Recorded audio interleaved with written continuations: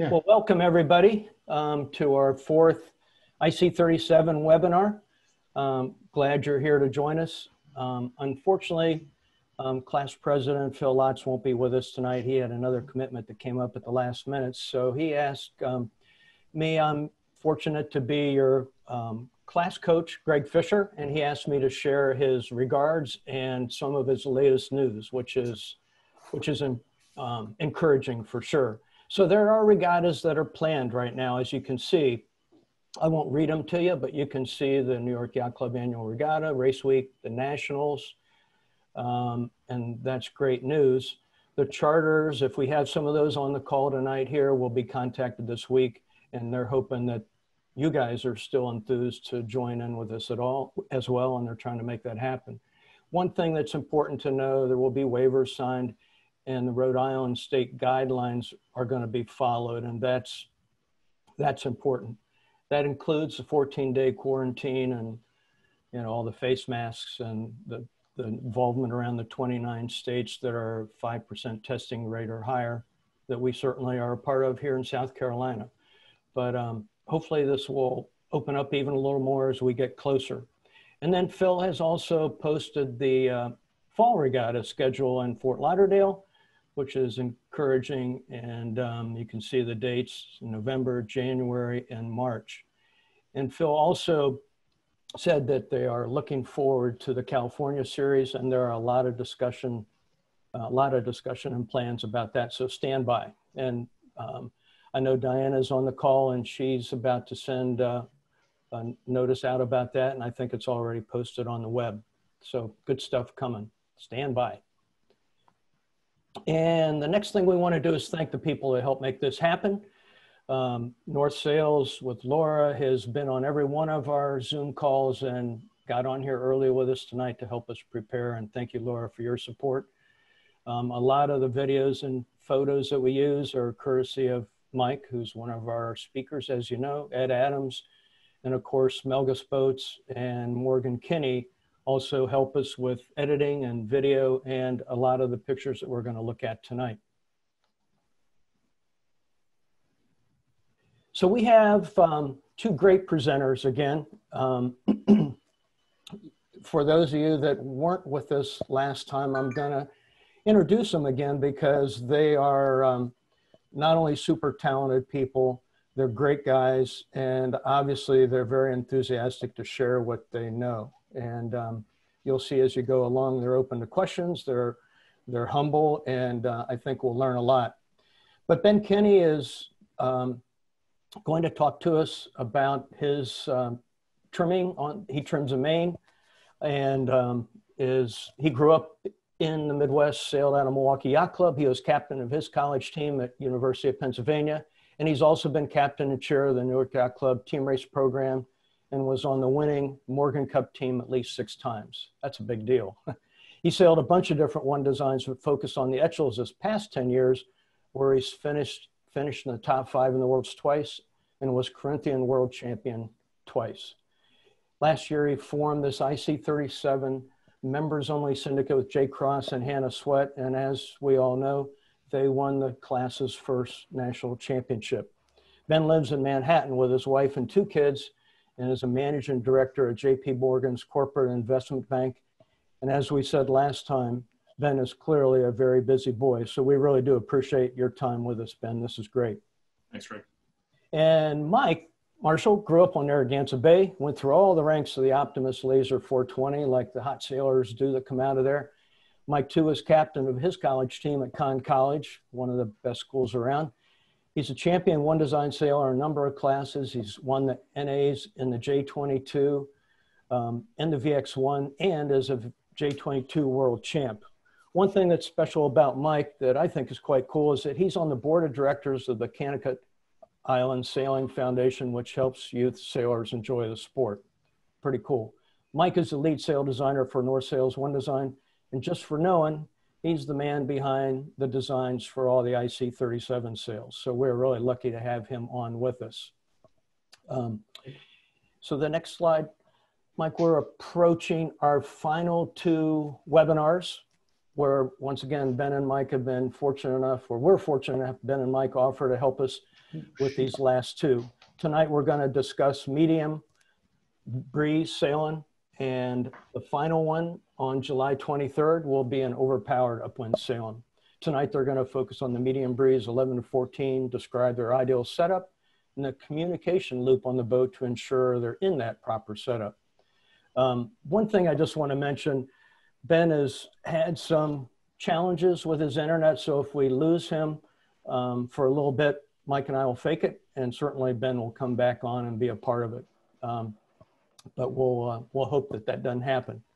But we're going to have the chat room open here after a little bit, and please don't hesitate to put your questions in there.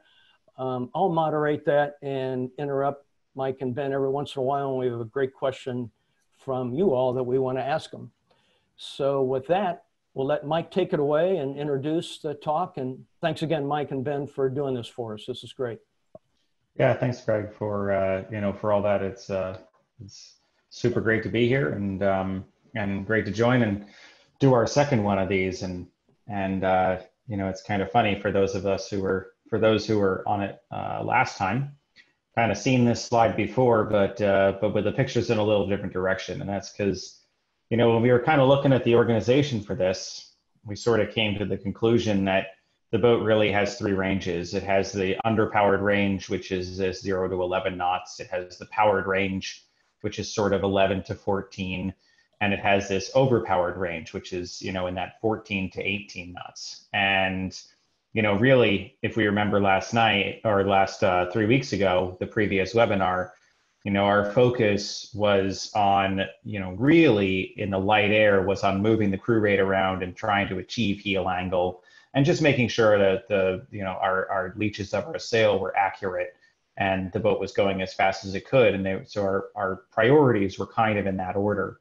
But tonight, in the powered up case, in that powered up range, our priorities kind of shift. We've already got the crew out on the rail hiking, and we're sort of getting to achieving the heel angle that we're looking to achieve, that 19 degrees of heel, 18, 19 degrees of heel, something like that.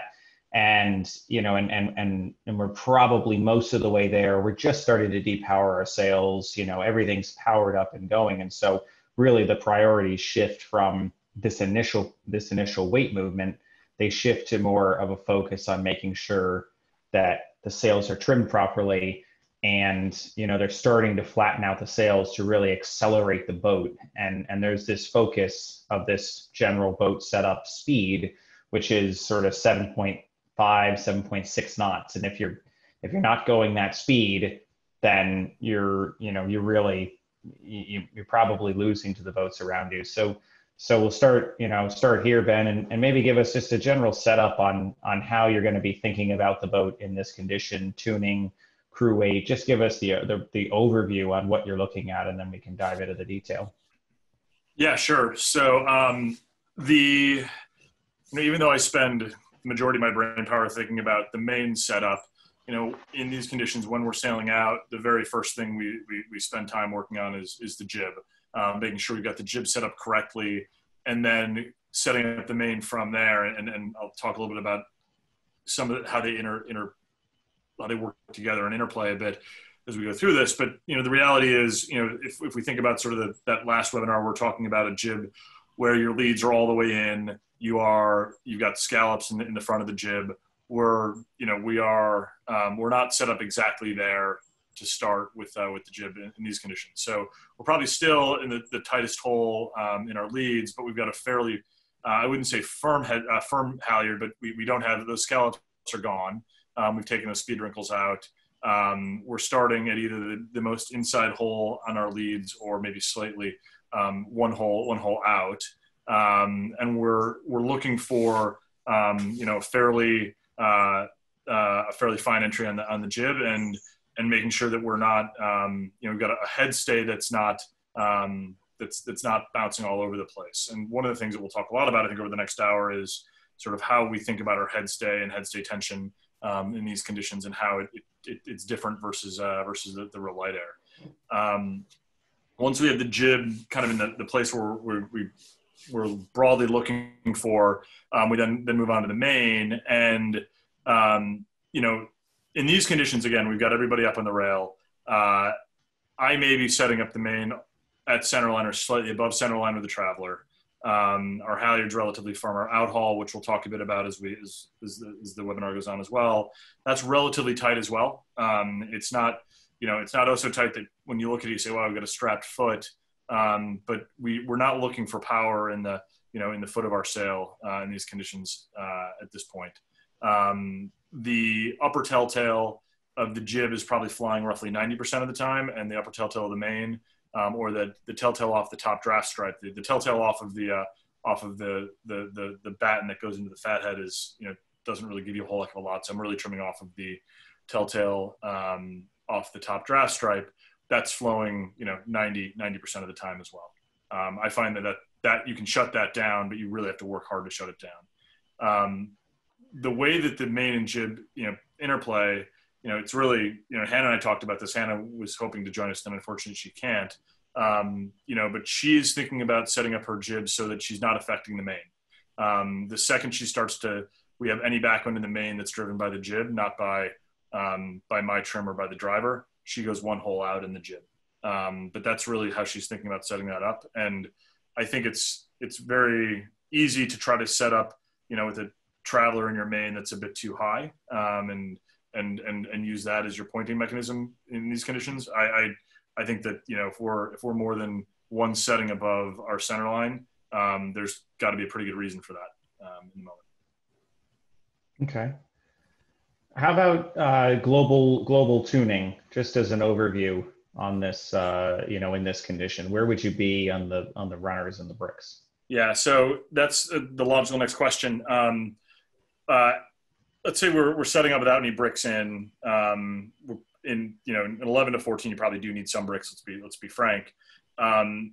If we start with, say, 7 mils of brick underneath the rig, we're then trying to figure out if we need to go up and down from there based on how much backstay we have. And so the backstay is going to have a big impact on our headstay tension and on the shape of the main. And if we're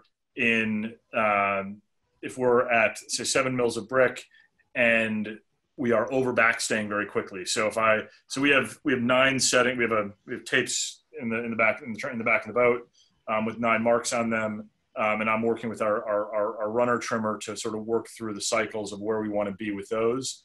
1 being the least amount of runner, 9 being the most amount of runner. And if we find that if I'm trying to set my main up and not tilt, I want to keep the boat at a relatively constant angle of heel, call it in the 19 to 22 to 23 degree angle of heel. If we are constantly in the sort of the 8 to 9 or 7 to 9 range on the runner, and we're starting to overbend the mast, and that's where we are to keep the boat at that constant angle of heel and hitting our target speed, then we need to have more brick. And the brick is really based off of how much runner we have on at any given moment in time. But it's pretty obvious when you've got too much runner. But I do think in 11 knots of breeze, you probably do need some bricks underneath just to keep your head stay engaged, and then also to not have your rig too loose. Yeah, perfect. I think that's really interesting that you say that. I think the head stay is really a big part of that tuning, and we'll dive into it a little bit later because it really drives a lot of that jib trim, that the whole jib trim process. But I mean, it's pretty logical in the direction that you started, because while the main seems like the important sail on the boat, really it comes down to, trimming the jib correctly first, because that's going to push, as you talked about with the backwind, that's going to push the main around and really try to, that's going to affect what you're doing with that jib. And the jib trim itself really starts with that head stay and that, the jib halyard as well. So if we were to just dive into detail on the jib halyard, what are you looking for in the way of sort of halyard tension for this 11 to 14 knot condition? Okay, so one of the things we were talking a little bit about as we were prepping for this is, in 11 to 14 knots of breeze, it sounds like it's super easy to set the boat up, or it's super easy conditions to talk about. I think it's a little bit a discussion around, are you in 11 knots of breeze and hunting for power because the lulls are, the lulls are, you're sailing more in 8 than you are in 13, or are you in 11 knots of breeze and you're sailing more in 14 than you are in 8? And that will impact a little bit how you set your jib up for sure, and how you set your boat up overall. But in general, say it's 11 and you're sailing a little more in 14 than in 8. I don't really want, like I said before, any of those speed wrinkles in the front of the jib. And we're watching for sort of a firmness of head stay, and whether, and again, this goes back to sort of the universals and the conditions. If you've got relatively flat water and you're not hunting for power, well, you can have a fairly firm head stay overall. And you can get there by runner or brick. If it's 11 to 14 and it's lumpy and you are in a bit of hunt for power mode, you can get away with a little bit of head. You're looking for power. You probably want a little bit of head stay sag. I will say though, that it felt to me last summer, like, you got hurt by having too much head stay sag too quick, relatively quickly. So in 12 knots of breeze, like, I think there are better ways to power up the boat than to put head stay sag in the rig. Or ease the jib halyard down as well. Correct. Yeah. So what is that jib halyard really doing for you? And sort of what it's doing is it's closing the top of the sail. If that makes sense. It's basically, and Ben, correct me if you think I'm incorrect here. It's it's closing sort of that upper leech section, and it's also obviously dragging the draft forward and flattening the sail out a little bit. But really, it's making that vertical profile of the jib a lot straighter. And if we were to compare the two pictures here, where we have a much straighter, albeit a harder trim jib on the left here, and a much more twisted profile between these two sails, you can see that the boat on the right is having wrinkles coming off of the jib hanks in the area, right along the luff of the sail. And those wrinkles are also helping to promote the fact that the top of their jib is quite a bit open. And I'll just do a little bit of annotation here on this and show what I'm looking at, which is that sort of the top of the jib here relative to the bottom of the jib is significantly more open. And yes, the sail is more trimmed away from the spreaders, but if we actually looked at it at the bottom spreader here, the actual sail itself between the two images isn't much more than an inch of difference between the two of them on those spreader marks. Maybe it's 1.5 inches, 2 inches between the two marks on the spreaders, but it really has this much more open at top and much more open in the bottom. And so what we're seeing is that top is promoting, having a loose jib halyard is promoting a lot of top leech twist for a lot of return in the bottom, which probably as you get higher up the jib range isn't as good as you want. You want to try to flatten out that bottom, and that comes in later as to why, but it's really trying to flatten out that bottom to reduce drag down there. Is that what you're thinking, Ben? Yeah, broadly, I think that's correct. Interestingly enough, like one of the things that, like, both of these boats seem to have relatively consistent twist profiles between their main and their jib. So one thing I think they're both doing, whether, and again, this is a photograph, so it's hard to say which boat's going better at this moment in time. But it does look to me like both these boats have achieved that thing that we talked about in the last webinar, where you're trying to at least match your sails as much as possible.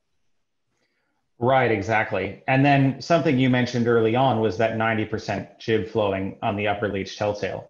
And, without having Hannah here to ask, the number of times you might have looked to leeward on your boat, do you think that this photo on the left here is potentially stalling a little bit more than 90%, and this one's potentially flying, more like 100%? Would that be from what you've seen of the jibs?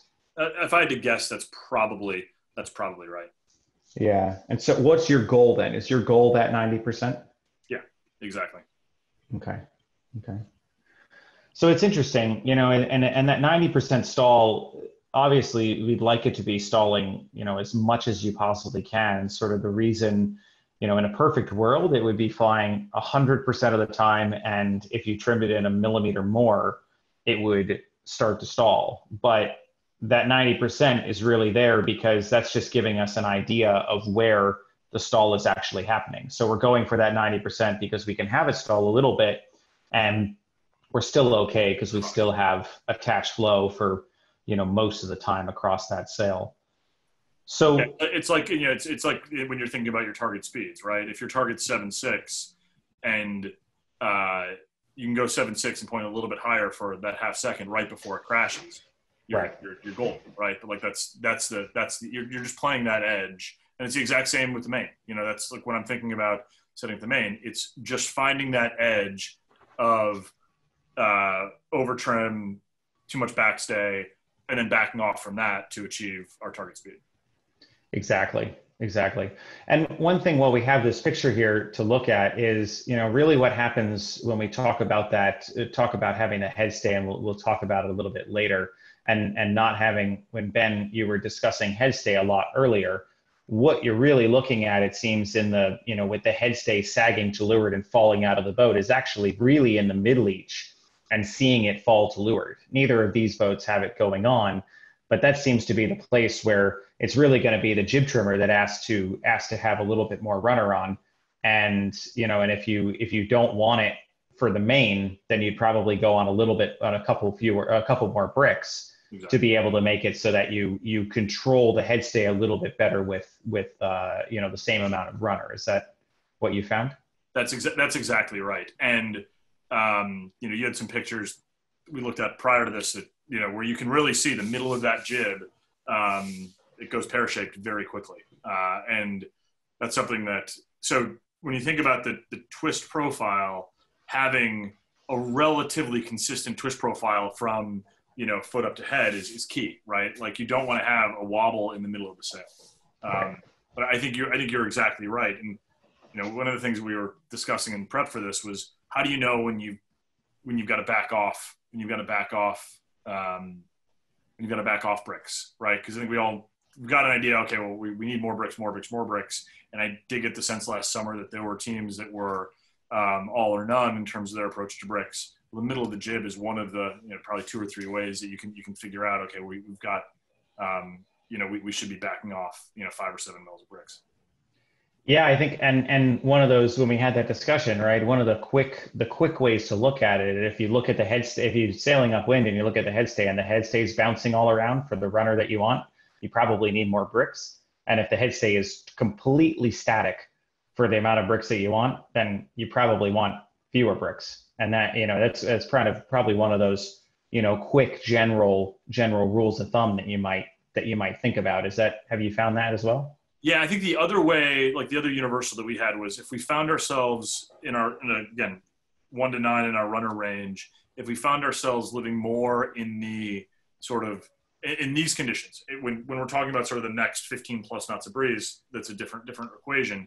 But in these conditions, if you find yourself on your runner living more at the sort of 7 to 9, the higher end of your range than the 1 to 3, you're probably overbricked at that point. Mm-hmm.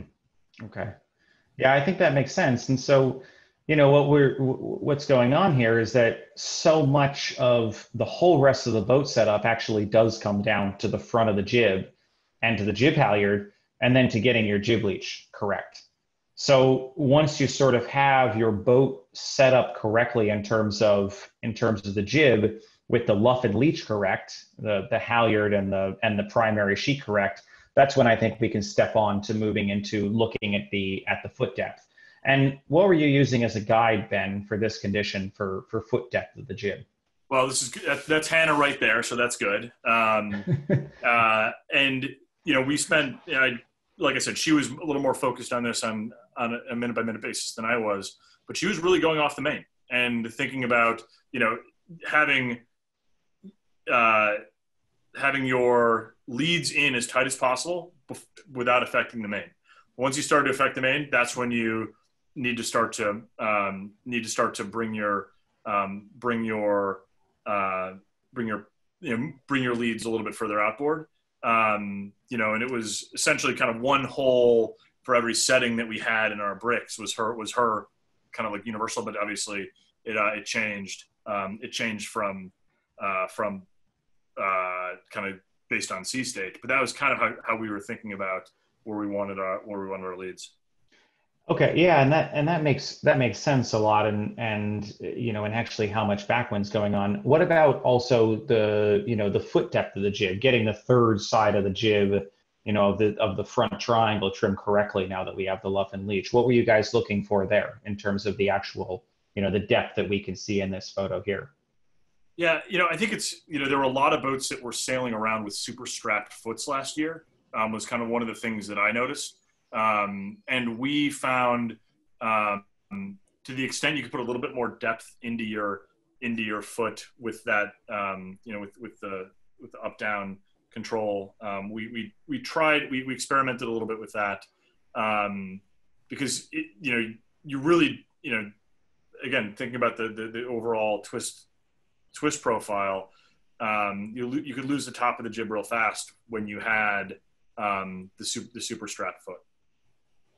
Yeah, and I think that makes sense as well when you think about the fact that the jib foot is fairly well end plated across the deck of the boat. You know, in this case, obviously with the spinnaker coming out of there, it's not perfect, but with it being that close to the deck and it being end plated as well as it is, you can sail around with a lot more camber in the bottom of the jib. You know, I think from a purely aerodynamic you know, state, because if you had it up, you would want to make it as flat as possible to really stop that flow. You know, if you can reduce the difference of pressures between the sides of the sail, then you're going to have you know, less of a you know, yeah, smaller vortice going under the bottom of the sail. And so by making it flatter, you can reduce that, you know, that difference of pressures. Of course, if it's end plated, you don't have a way for that vortice to be created. So you can sail around with a deeper jib depth than you find, and exactly what you're saying, you get power out of it, but it's also easy to really get that upper leech of the jib in tight enough that telltale is, you know, it is stalling 90% of the time. But I think the interesting thing that you said was actually earlier, which had to do with the amount of backwind. And, you know, would it be fair to say that you could achieve the same foot and twist in the jib and move the car in and out independent of that, Ben? Um, Hannah's the better one to be able to answer that. I think you could. Just kind of thinking back, you know, digging deep into the memory bank, having not sailed the boat since October. But yeah, broadly speaking, I think you could. I mean, you know, because you also have your halyard as a control that you can adjust, you know, here as well, right? Like you can, you know, if you're struggling to get the right twist profile based on where you have your leads, you can play with your halyard to get the profile that you want. Yeah, exactly. And so really on that in out, you know, on the you know, not the up down, but the transverse direction for that lead, you're really asking the jib trimmer, you know, as we see in this next couple of shots here, you know, the difference, you're asking the jib trimmer to really look at the main and try to make sure about how much the jib is actually backwinding into the main. And, Absolutely. you know, the photo on the left here is, you know, is obviously it's about, you know, 2 feet into the back of the main. And, you know, the photo on the right is probably about a foot. And between the two of them, you can actually see in the photos that the cars are in fairly different places. So when you look at these two, then what do you think as the main trimmer, what are you looking for in the amount of backwind, and what are you hoping that Hannah's going to look at? Yeah. So the photo on the left, so, and it's a little bit, it's challenging too, because right, they've got a boat on their hip, and they may be trying to shed that guy. There are other things potentially happening in that, and you don't know if they're, you know, a little pinchy or not. But it looks to me like, you know, they're still on that all the way in, maybe one hole out setting, and the jib is pretty far into the main. Dropping down one hole is going to allow you to keep your foot on the gas pedal. And remember, if we think about the main is the driver of the boat, right? So that's your main source of power. And when you're all of a sudden using, you know, a third less of that sail because the jib's into it, you're going to struggle to go as fast. So where you circled that there, it looks to me like it's probably all the way in, maybe one hole out. And that may be a little bit too strapped and too much into the main. So you're probably looking for about a foot. Yeah, at most. I mean, I'm trying to keep the sail working as much as I can. You know, like it's like I want that sail to be, you know, I'm fighting the sail to keep it flowing as much as absolutely possible at all times, particularly at 11 to 14 knots of breeze, right? I mean, you shouldn't be overpowered in these conditions at all. And so I would, you know, a foot maybe, but even then, I'm trying to keep the boat just charging along as fast as we can without being over on our ear. And I don't think you should have that much backwind. Right. And you're looking for Hannah to look at that. Now, what about as a main trimmer, you know, the next sort of place back is actually that if you were to follow in sequence here from the bow to the stern of the things that we're trimming as we go back in the boat, because that's how they affect, you know, the next thing back is really the Cunningham of the main. And if you crank on the Cunningham, you're dragging the draft forward in the main, and you're really starting to add depth in the front part of the main.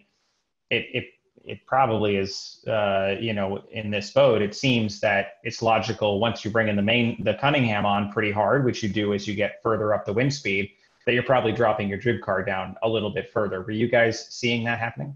Yeah, no, we were actually fairly active with our Cunningham,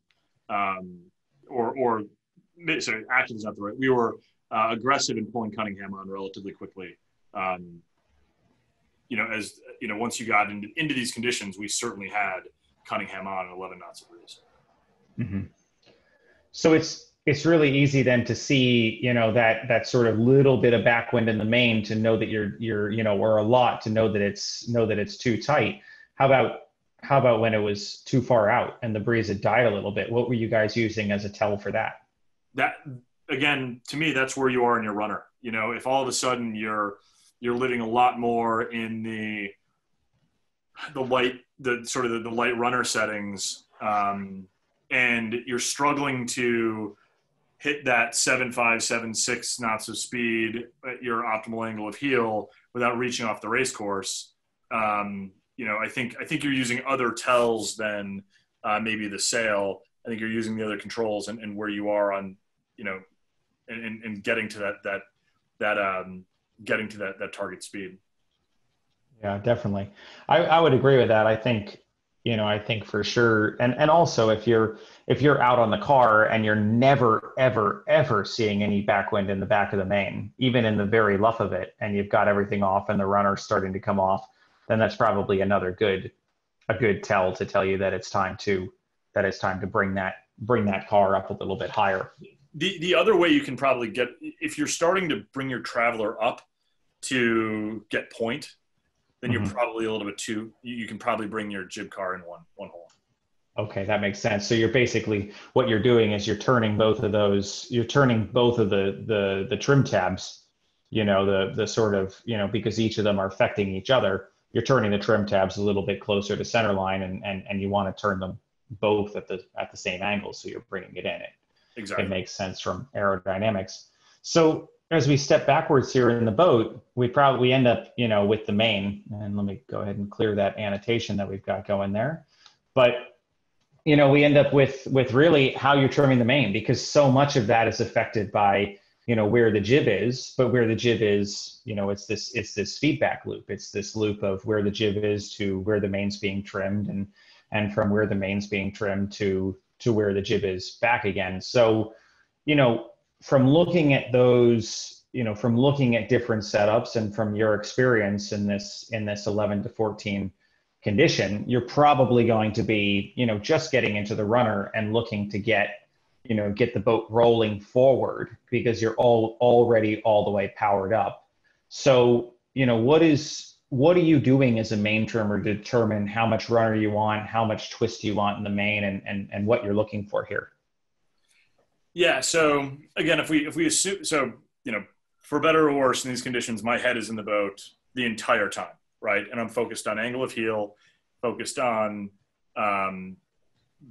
hitting that target speed, constantly talking to, you know, Jay driving and the runner trimmer to determine, you know, where we are in the runner and where we want to be based on how much sheet tension I have on. So if you I'm broadly looking for, again, a fairly consistent twist profile, maybe a little bit less twist than we had in the last conditions. And we'll talk about, having a lot more twist in sort of the breezier conditions, but a fairly consistent twist profile with the top tail flowing roughly 90% of the time. Again, if we're in fairly consistent, I'm assuming we're sailing in, more puffs than lulls. And so I'm not looking for power. I look at the boat on the left, we talked about Cunningham before, feels to me like maybe they're either a little light on their halyard or maybe a little light on their Cunningham. But I'm looking to not overbend the main with the backstay. I'm looking for, again, like I said, constant angle of heel in that, call it 19 to 22 degree range. And then it's in, out, in, out, in, out all day long on the main sheet to achieve those two things. And if I find that the range that I'm playing on the main needs to increase or decrease, then I need to make a gross adjustment on the runner.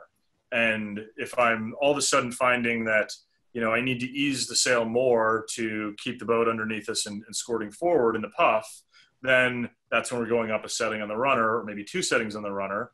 Or conversely, if all of a sudden I'm having to drag the traveler up and ease a sail a little bit to keep our, to keep the boat rumbling, that's when we probably need to ease a little bit off the runner. And these boats definitely tell you when you have too much runner on. It's very, very, very obvious, in terms of the sails. The sails give you that feedback loop very quickly. Yeah, so I think it's interesting. We can actually see it here between sail 22 and sail number 29 here. If we look in the same area, we've got those overbend wrinkles just starting on sail number 22, and you can just see them starting a little bit. So that's, in this range, you're probably just getting to the top of the runner, a couple of times here and there. You're probably just getting to the top of overbend. And that's really what you're looking for, is those overbend wrinkles through the sail. And, you obviously overbend wrinkles themselves are potentially not the fastest way to sail the boat, right? It's because the overbend wrinkles are just tension from that point in the mast to the clew, which is making the main act as two different flaps. And you sort of lose control of the upper leech, because when you trim the main on, you really can't get any tension in it. So you're kind of looking for those overbend wrinkles to be probably, just starting to show up. And if they do show up, maybe use a little runner back off and let the leech engage a little bit more, so you're not just reaching around the race course, right? Absolutely. That's exactly right. One of the things you had said when we were prepping for this was you were talking about the fact that, or Phil had actually said it, he was talking about the fact that he felt that when you were on too much runner, it was actually sort of a crutch. It was a way to make the main trim more automatic for the breeze that was, that you were in. And, and by overbending that, when the puff hit, the main would open up itself. And the ramification of that is, of course, that the VMG is suffering. The boat might be going really fast around the race course, but it's not really going upwind. Was this something you guys were finding as well?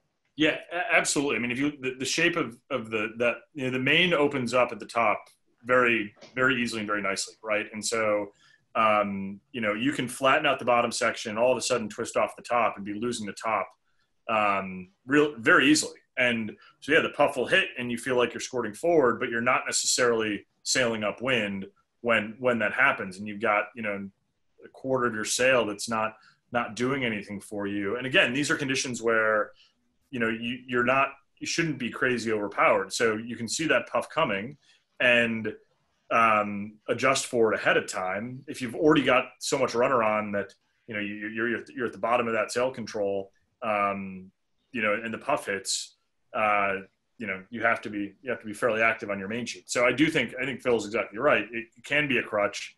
I think this is one of the places where, your main sheet trimmer earns their money in these conditions, particularly if it's puffy. It's a constant in out, and you're playing probably a wider range of sheet than you might think. But I'd also say, if you look at the picture on the right, looks to me like the boat's about to sail into a breeze line that may be sort of deep. It's not just sort of the 5-second puff. It's coming into a breeze line. That's where I'm thinking about, talking to our runner trimmer, okay, as we're sailing into this, I'm going to need to go up a setting or two on the runner so that I can then, I'm not just going to solve that with a micro main sheet solution. It's not just going to be the 5-second or 3-second main sheet adjustment. That's something that's going to be different. That's a macro adjustment. Yeah, and that's interesting that you say that. So you're really using, we're doing a similar thing. You're using the runner to flatten the global shape of the main to allow the boat, when it doesn't need the power anymore, the depth from the power, you want to reduce drag. So you're putting the runner on to flatten the global shape of the main to allow the boat to go faster. And I know for a lot of the time sailing on the boat, it's pretty easy to get the boat up to 6.8, 6.9, something like that in terms of knots. But really that last sort of 0.6 knots to get to the, to the 7.6 and the 7.5 boat speed range really comes from flattening out the main and reducing drag. Were you guys finding that? Absolutely. And going back to where we started, it firms up your head stay at the exact same time. Right. So you're in a much, the trim of the boat's much more appropriate for, for that puff that's going to be more sustained.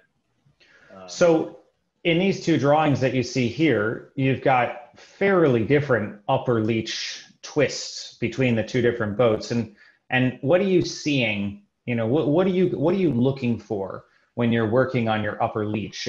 For what we've seen, it seems to be it's a balance thing from the driver. Is that what you guys are seeing as well? Yeah, it's, again, if you go back to the conversation between me and Jay driving the boat, it's how much helm does he have? Where is that edge of having, an appropriate amount of helm versus too much or being too neutral? Because you can neutralize the helm in these boats very easily, I think. Are we, and this is where, the boat setup on the way out is really important, or, the tuning for the 45 minutes or hour beforehand is really important. Are we sailing upwind, hitting our targets at the right heel angle? And do we have a gauge as to how we're doing versus other boats? If you're sailing around in a vacuum, we were, I think it's real easy. You go off the starting line, you're hitting your targets, and you look up, you get to the corner, you look up, and you've reached off the side of the race course. You've got to be able to actually keep the boat, moving upwind. It's really that VMG. And so,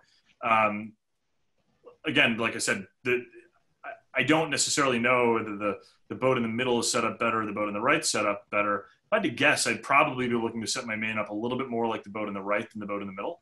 At least that's just kind of, I also like to sail with a slightly twistier profile in my sails.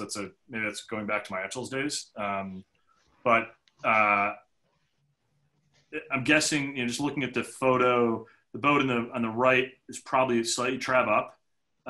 You can also see they haven't yet started to bring anybody back in fore aft weight placement. It looks to me like the boat in the middle maybe has one body back at that point, and they're not sailing. They're sailing the boat awfully flat relative to sort of maybe what I would think would be the optimal heel angle. But the boat on the right is also set up, I think, pretty well for puffs, right? Like, when the puff hits, they've got tools in their toolbox to keep the boat moving. When the breeze goes from 11 to 14 knots, right? Like, they can drop their traveler down a little bit. They've probably got backstay to play with based on the fact that they're not overbent at this point. So that's the other thing that I tend to think about as well is, what are we going to do when things change, and do we have the tools to make the boat go fast when things change? So you're using that slightly. Go ahead, Greg. Oh, no, I don't want to interrupt, but I just was thinking when you guys are talking modes here, and I'm just thinking back when you're talking about the upper leach, the jib telltale flowing 90% of the time, and you're talking about changing the main shape. And maybe this isn't the time you guys want to address it, but I'm thinking about if there's a time you want to peel somebody off your hip and you want to stick it, is that something that you can do readily? Or if there's somebody right to leeward of you that you want to get over the top of, would these kind of discussions that you're having been with the twist, the traveler position, and the balance lead to your ability to go high or go low? Or is that something that's really challenging to do here in these boats? No, it's definitely, we're constantly thinking about that. You know, there are times where you're going to have to do something longer, you know, to live in a place than you really want to. So you're going to have to make your sails, you know, work as long as possible. And there are going to be times where you do need to shed somebody on your hip, or you do want to roll over somebody to lure to view. And you can, yeah, I think this, you know, Mike did a good job of building sails that are malleable enough to allow the boat to mode like that for sure. It was interesting when you guys were talking about in our prep time, you indicated if you wanted to put the bow down and rumble, you wouldn't necessarily ease the jib much because you'd lose too much of it, right? Is that a... Yeah, for sure. And that's actually something I wasn't, you know, when I was looking at these photos, I was mostly focused on the main. Mm-hmm. I do think that the main and the jib are not matched in that right photo particularly well. They've got a very twisty setup in their main, and it's hard to tell in the jib, but it doesn't look, to me, it looks like a fairly firm leech, top to bottom. Yeah. But yeah, no, and Greg, that's something to keep in mind too, when you're talking about boating like that.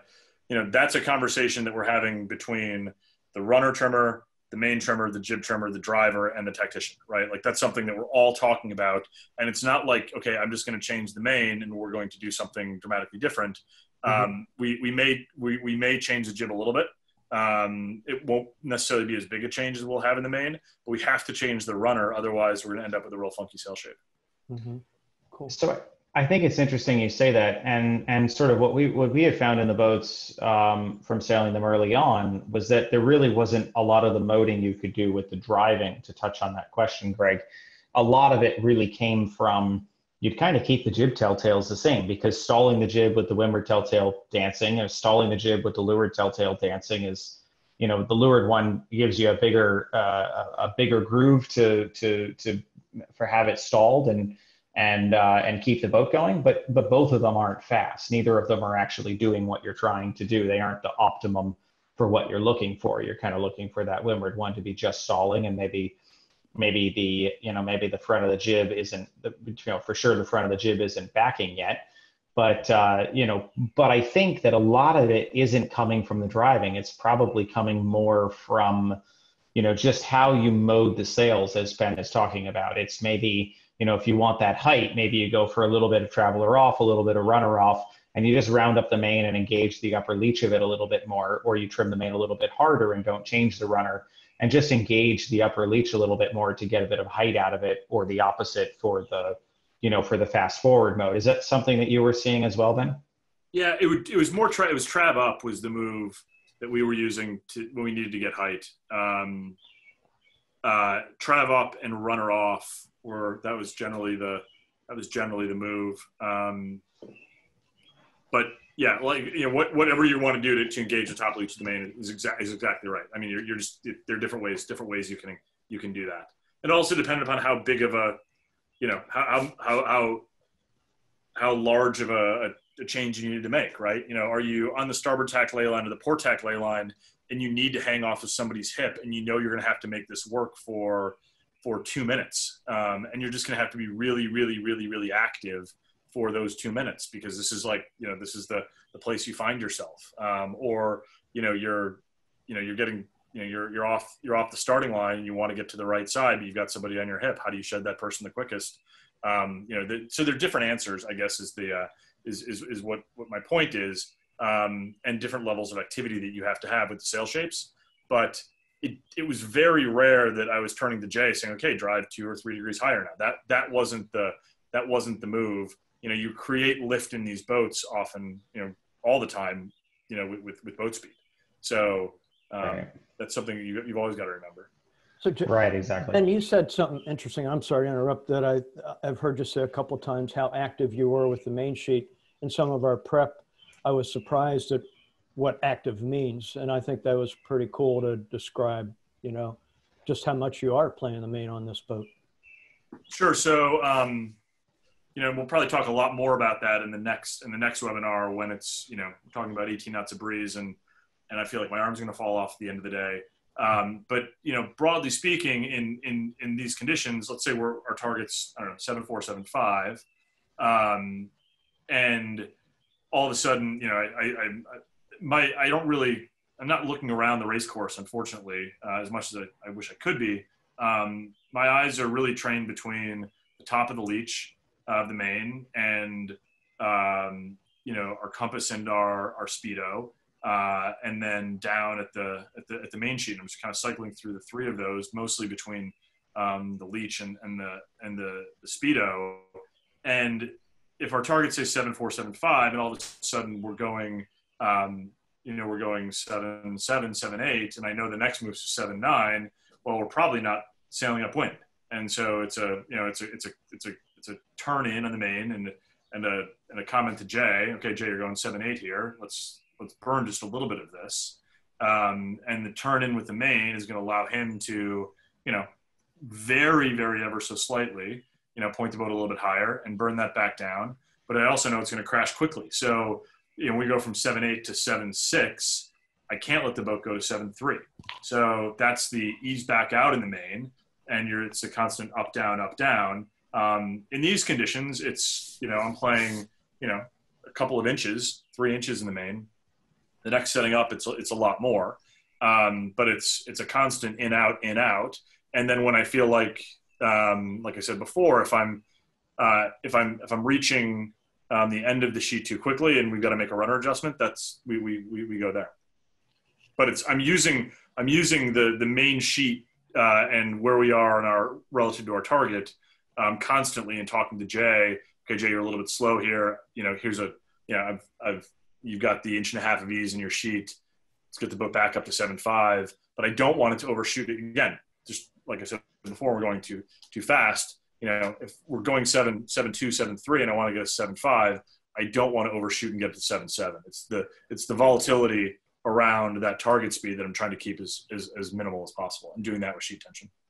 So it's really interesting that you say that, because that's really driving home this idea that the main leech is really the balance of the boat is so much from that upper main leech, right? I mean, that's really what you're going for here, is that, you know, if you want to increase the helm a little bit and get Jay to drive a little bit higher, you trim the main in just a couple more, you know, an inch or two. Or if you want to release the helm and let the boat go forward, you're easing the main out an inch or two. And so that active main is really important.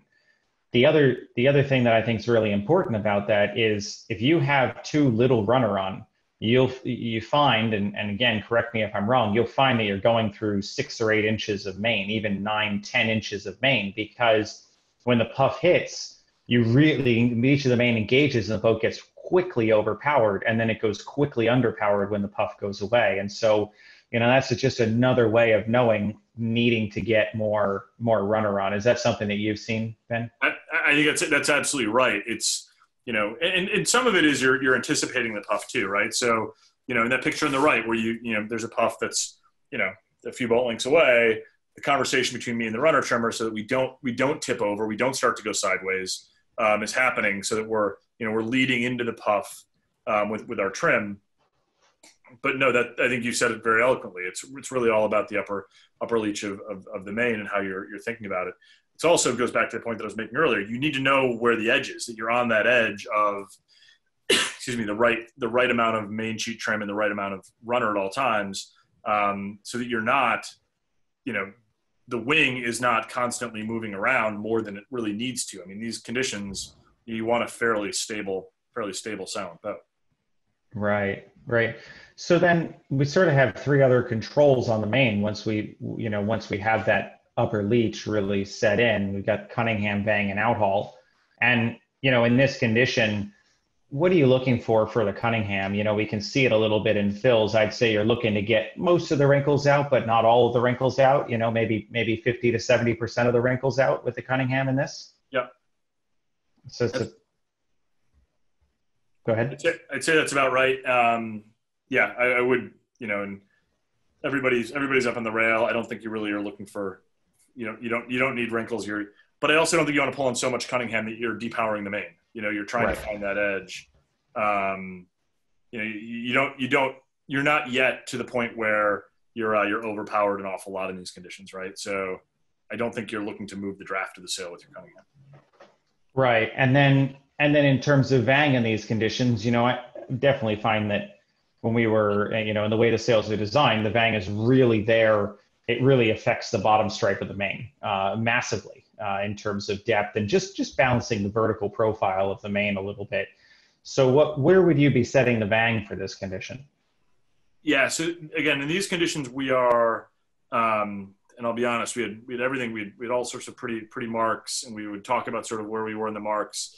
I was not yet looking to vang sheet. We did aggressively vang sheet when it got windy. But it was really essentially just as more of a stabilizer and making sure that that vertical profile, again, we're not depowering the sail with the vang yet. It's more of a stabilizing influence at this point.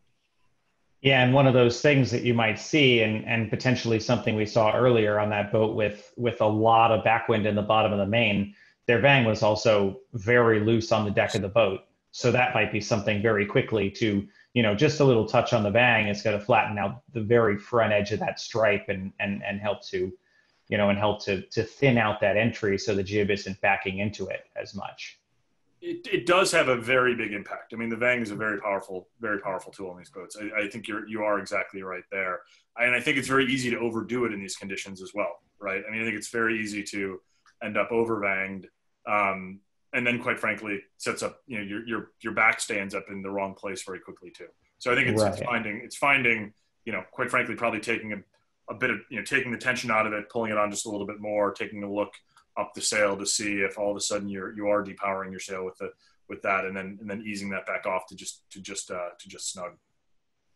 And we touched on a little bit before in terms of the outhaul and really, we had said you kind of want the outhaul to be pretty snug in this, and the same thing, and correct me if you think I'm wrong here, but it really comes down to that end plating effect, right? Having the outhaul snug is, flattening the bottom of the main is decreasing the difference in pressures from each side of the sail. So that's decreasing the differential between the two of them, and therefore the likelihood of, not the likelihood of it, because there's always going to be a vortice there, but the actual amount of it, because the main isn't end plated. So in this condition, you really are putting that outhaul not bone tight, but I think you said it in our discussions before, it was, just easing it enough so it's not, strapped wrinkled, but it's definitely on. It's, is that kind of what you were seeing?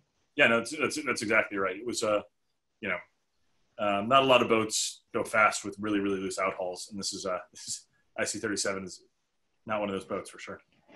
Yeah, definitely.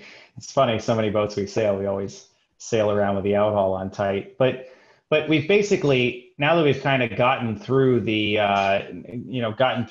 sail setup, overall, generally in these boats, you're looking for this constant angle of heel, right? And so in this conditions, if remember back where we started here, where our focus really was on making sure the sails were set up correctly, because that's where your speed is going to come from in these conditions. And the boat has a constant angle of heel, but all the crew is already out hiking and they're already out, out there and going sailing. So, what are you looking for? You talked about the fore-aft a little bit. We talked about a lot in our discussions. What are you looking for in this fore-aft of the crew? And we see it a little bit in this top-down shot. What are you looking for that group? So, and I connected briefly with our bow guy, Brian Fox, because he's the one who's really gauging how much our knuckles digging in these kinds of conditions. But, the boat's got a fairly wide transom. We don't want to drag that around at all. In fact, if you transition from that like underpowered people to lured, then to moving up on the rail, we actually tend to start all else equal with one or two people in front of the shrouds, because we really are worried about dragging the transom around. So it's not at all uncommon for us to have one or two people in front of the shrouds, at least in the initial powered up move. Excuse me. And then as we're sailing around, it is about how much we're digging the bow then, as the boat gets powered up. And it's Brian Fox. He's looking at, how much we're digging the bow in, not, let's assume fairly flat water, not just in waves, but, we're generally trying to not dig the knuckle of the boat in a whole heck of a lot. You know, in the club bone boats, we have a bow, we have a boot stripe, which helps as a fixed gauge for that. You're not kind of guessing. You can broadly tell off of that. You know, Foxy told me his, you know, his gauge is, are we digging the bow in, you know, halfway or more? But he seemed to find that, you know, we were digging the bow in relatively quickly in these boats. So while we'd start out, get everybody up on the rail, you know, in 11 to 14, it wasn't uncommon for us to have one person back, you know, particularly as you got to 14, one person back behind the skipper.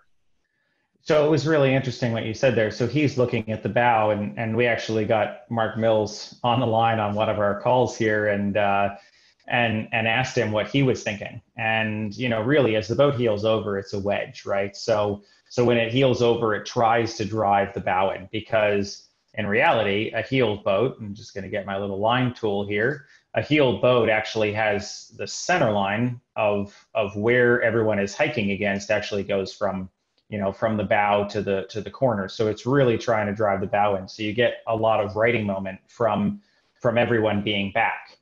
But and his comment was that, you know, in the modeling, it would say that you would want to move back as soon as you're up to power, because you get that increased righting moment, that distance between that center line to the edge. But, you know, in the way the boats have been being sailed, everyone's been a little bit further forward, and it seems to be better. And his comment had to do with how the wake was exiting the back of the boat, and he was looking for about 8 to 10 inches of separation between that wake in the back of the boat and, you know, and the stern, because he was saying that at that point, you know, that you've got clean wake, and, you know, and the boat's not just dragging the stern around. Would you agree with that as well? Yeah, listen, I think you can kind of tell in the extreme with how much you're hobby horsing, right? Like that's something, you know, and probably in 11 knots of breeze, you're not hobby horsing a whole heck of a lot, but in 14, you might be hobby horsing a bit more. I think he's probably right. I also am not convinced that anybody's figured out the optimal weight placement and when we should all be moving around. That's something that I think we all can probably be working more on as we progress with these boats. Yeah, interesting. I definitely agree with that. So, I went the wrong way here on the slides, but just to, you know, as a final setup here, you know, what we're really seeing in this condition is it seems, if we had to boil it down to the 3 major goals, we're really seeing, you know, our goal is kind of to have the boat do that 7.6 knots with that 19 to 22 degrees of heel, or 18 to 22 degrees of heel. And our focus has shifted from the light, you know, from the light air, it shifted, you know, being less on where the crew weight is and what the crew is doing. And now it's more on, you know, just the crew is all out hiking. Maybe their fore and aft is changing a little bit, but it's not constantly changing. It's not changing puff by puff. It's, you know, the crew weight is pretty static. And our real focus has now shifted to the, you know, making sure the sails are right, making sure that the boat is, you know, is sailing well upwind, and, you know, and actually achieving that speed. Is that pretty accurate from what you've seen for this condition?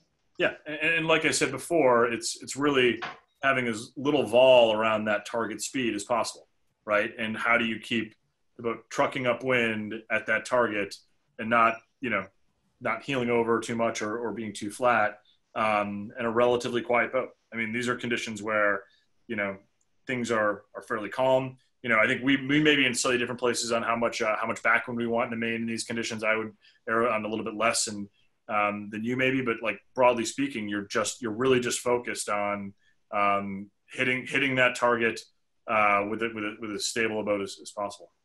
Yeah, exactly. Getting that target, getting the helm balance to be able to get to that target, and flattening out the sails to, you know, again, to get to that target with that stable boat from the crew weight. Very interesting. So it's definitely different than that light air. What do you think, Greg? I think we're good. I think you guys certainly presented a bunch of great stuff, and, you know, we'll certainly create a lot of good questions. And, you know, if you all have questions that come up after this is over, there's the email address to send them to, and certainly the 3 of us will get back to you with an answer as soon as we can. And we certainly hope you'll join us for the webinar number 5, as the guys have been talking about, the overpowered upwind trim on the 23rd. And Ben and Mike, thanks so much for taking of your time to make this happen. And I know I sure learn a ton from you guys every time we do this. So thanks a lot. And Laura, thanks for running this for us and making it happen. And we hope to see you all next time. Great. Thanks very much, Greg. And thanks, Ben. Thanks you guys. Take care.